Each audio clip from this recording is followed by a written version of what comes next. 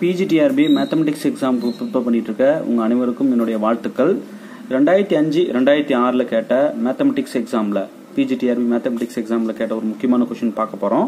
The value of the integral over c dz by z is where c is mod z equal to 2.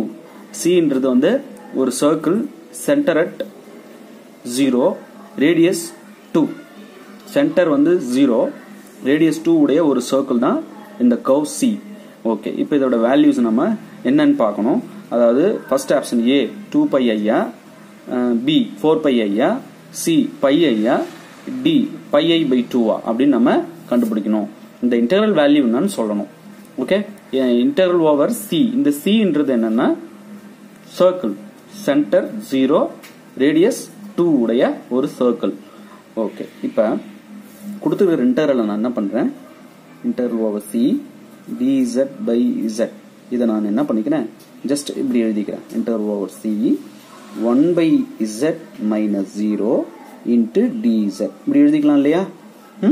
Just இது multiply பண்ணுங்க. 1 into dz dz z நான் z minus 0 னு எழுதிக்கலாம். Right? Okay, இப்போ இங்க கொடுத்திருக்கிற circle இந்த curve இருக்குல்ல, என்ன அப்படின்னா சர்க்கிள் சென்டர் வந்து 0, சென்டர் 0 ரேடியஸ் 2 உடைய சர்க்கிள். இது வந்து ஒரு க்ளோஸ்டு கர்வ். ரைட்? இப்போ இதுல பாருங்க, இங்க இருக்கு இல்லையா இந்த 1, இதை நான் வந்து f of z னு எடுத்துக்கிறேன். f of z equal to 1, அதாவது கான்ஸ்டன்ட் ஃபங்க்ஷன் ஆயிடுச்சு. நீங்க எந்த z கொடுத்தாலும் எனக்கு வேல்யூ 1 தான் கிடைக்கும். இது வந்து ஒரு கான்ஸ்டன்ட் ஃபங்க்ஷன். நல்லாவே தெரியும், every constant function is analytic entire complex plane. அதனால therefore f of z equal to 1 is which is analytic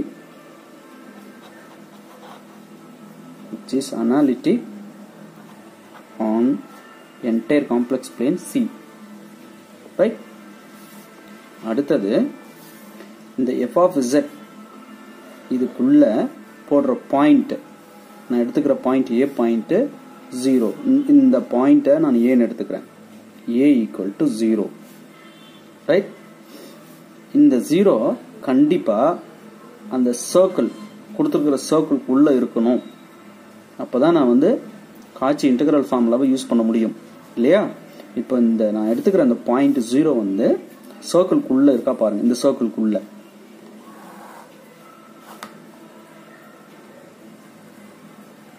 எனக்கு கொடுத்துருக்கிற சர்க்கிள் தான் சென்டர் 0 ரேடியஸ் 2. இந்த டிஸ்டன்ஸ் வந்து 2. ரேடியஸ் 2 உடைய சென்டர் 0 உடைய ஒரு சர்க்கிள் தான் எனக்கு கொடுத்துருக்கிற கர்வ், க்ளோஸ்டு கர்வ். இப்போ 0 உங்க பாருங்க, நான் எடுக்கிற பாயிண்ட் 0 கண்டிப்பா lies inside C. Okay, which lies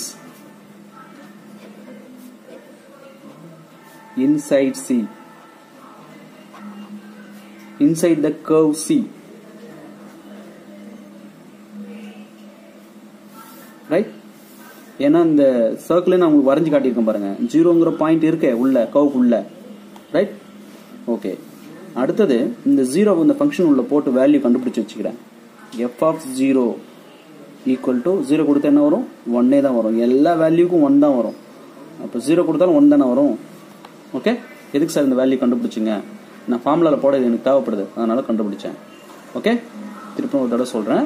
கொடுத்துக்கிற integral இந்த மாதிரி பிரிச்சு எழுதிக்கிட்டு ஃபங்க்ஷனை கான்ஸ்டன்ட் ஃபங்க்ஷனை எடுத்துக்கிட்டேன். கொடுத்துருக்கிற சர்க்கிள் எழுதிக்கிட்டு அதோடைய சென்டர் இருக்கு பாருங்க, அந்த சென்டர் சர்க்கிள்க்கு உள்ளவே இருக்கு இல்லையா? அதுதான் அந்த சென்டரை நான் வந்து வரா மாதிரி இங்க எழுதியிருக்கேன் பாருங்க. இப்படி எழுதிக்கலாம் இல்லையா? இந்த இன்டெகிரலை என்னோட பாயிண்ட் ஏன்றது இங்க 0. ஓகே, இப்போ அந்த 0 ஃபங்க்ஷன் உள்ள கொடுத்து வேல்யூ கண்டுபிடிச்சு வச்சுக்கிட்டேன். ஓகே, இப்போ காச்சி இன்டெகிரல் ஃபார்முலாக்கு தேவையான யூஸ் பண்றதுக்கு தேவையான எல்லா தகுதிகளும் எனக்கு இருக்கு. ரைட்? காச்சி இன்டெகிரல் ஃபார்முலா என்ன சொல்லுது? f of zன்றது அனாலிட்டிக்கா இருக்கணும். எங்கன்னா கொடுத்துருக்கிற க்ளோஸ்டு கான்டூருக்குள்ளவும் க்ளோஸ்டு கான்டூருக்கு மேலவும் அனாலிட்டிக்கா இருக்கணும்னு சொன்னாங்க. ஆனா நம்ம சூஸ் பண்ண அந்த ஃபங்க்ஷனே பாத்தீங்கன்னா கான்ஸ்டன்ட் ஃபங்க்ஷன். இது வந்து ஹோல் சீலியே என்டையர் காம்ப்ளெக்ஸ் பிளேன்லயே அனாலிட்டிக்கா இருக்கும். அப்போ இந்த சர்க்கிள் கண்டிப்பா அனாலிட்டிக்கா தானே இருக்கும். இந்த ஹோல் சியோட சப்செட் தான் இந்த ஒரு சர்க்கிள் இல்லையா? உள்ள இருக்கிற ஒரு பார்ட் தான் அது. அப்போ ஹோல் சிக்கு இது வந்து அனலிட்டிக்கா இருக்குன்னா இந்த சர்க்கிளுக்கு உள்ளவும் அனலிட்டிக்கா இருக்கும், சர்க்கிளுக்கு மேலவும் அனலிட்டிக்கா இருக்கும்.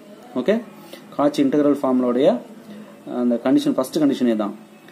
f of z is analytic within and on a closed contour C. அப்போ அனலிட்டிக்கா இருக்கு ஃபர்ஸ்ட் கண்டிஷன். ஓகே, அடுத்தது if a is a point within C, a என்ற பாயிண்ட் within C ல இருக்கணும். within C ல இருக்கு, on the C இல்ல, within C னு ஸ்டேட்மெண்ட்ல இருக்கு. அப்போ எனக்கு நான் சூஸ் பண்ண பாயிண்ட் 0வும் within C தான், கன்ஃபார்ம் ஆயிடுச்சு, lies inside C. ஓகே, இப்போ நான் என்ன பண்ணலாம், காச்சி இன்டெகிரல் ஃபார்முலாவை யூஸ் பண்ணலாம் இல்லையா? அதான அந்த ஸ்டேட்மெண்ட்டே சொல்லுது, காச்சி இன்டெகிரல் ஃபார்முலாவே சொல்லுது. if f of z is analytic within and on a closed contour C and if a is any point lies inside C, then Cauchy integral formula is by Cauchy integral formula.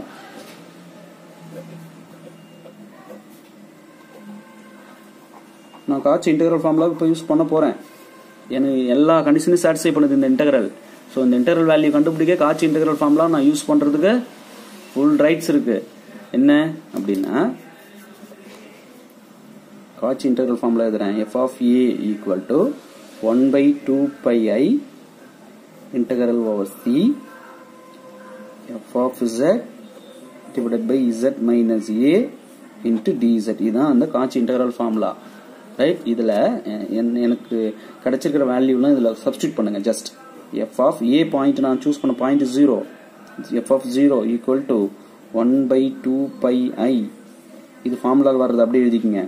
Integral over C, இந்த C ன்றது என்னது, centre 0 உடைய radius 2 உடைய ஒரு circle closed contour C.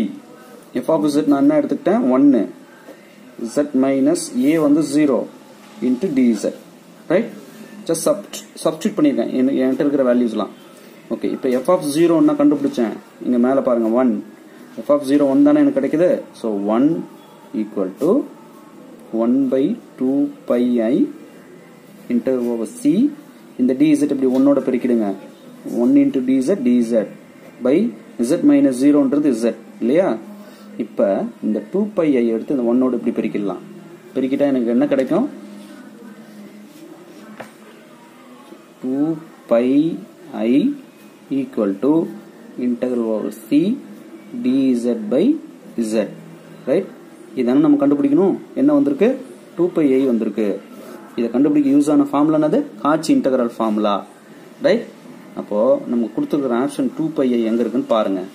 நம்ம கேட்ட integral value அதான் பாருங்க, integral over C dz by z. Right, where C is mod z equal to 2. இப்போ 2 pi I ன்றது ஆப்ஷன் A தான் கரெக்ட். நீங்க ஆப்ஷன் A தான் என்ன பண்ணணும், ஷேட் பண்ணணும். ரைட், காச்சி இன்டெகிரல் ஃபார்முலா வச்சு இந்த இன்டெகிரல் வேல்யூ கண்டுபிடிக்கிறது ரொம்ப ரொம்ப ஈஸி. இந்த காச்சி இன்டெகிரல் ஃபார்முலாவை நாம பயன்படுத்தணும்னா f of z அனாலிட்டிக்கா இருக்கணும், க்ளோஸ்டு கான்டூரா இருக்கணும். அந்த f of z வந்து அந்த சர்க்கிளுக்கு உள்ளவும் சர்க்கிளுக்கு மேலவும் அனாலிட்டிக்கா இருக்கணும். இருக்கு, ஹோல் சீலே அனாலிட்டிக்கா இருக்கு. பாயிண்ட் A நான் சூஸ் பண்ண பாயிண்ட் ஏவும் கண்டிப்பா சர்க்கிளுக்கு உள்ளவே லையா இருக்கு. அப்போ நான் காச்சி இன்டெகிரல் ஃபார்முலா யூஸ் பண்ணி ஃபங்க்ஷன் வேல்யூ அந்த 0க்கு கண்டுபிடிச்சி அதையும் இங்க 1ன்னு சப்ஸ்டிட் பண்ணி கரெக்டா சிம்பிளிஃபை பண்ணா எனக்கு அந்த இன்டெகிரல் வேல்யூ கிடைச்சிருச்சு. ரைட், நல்லா பிராக்டிஸ் பண்ணிக்கங்க. இந்த மாடல் கணக்கு ஒன்று வந்துடும், கண்டிப்பா நீங்க என்ன பண்ணிடலாம், அட்டன் பண்ணி மார்க் எடுத்துடலாம். இந்த கணக்குக்கு ஆன்சர் வந்து 2 pi I. ஓகே, தேர்வில் வெற்றி பெற வாழ்த்துக்கள். தேங்க்யூ.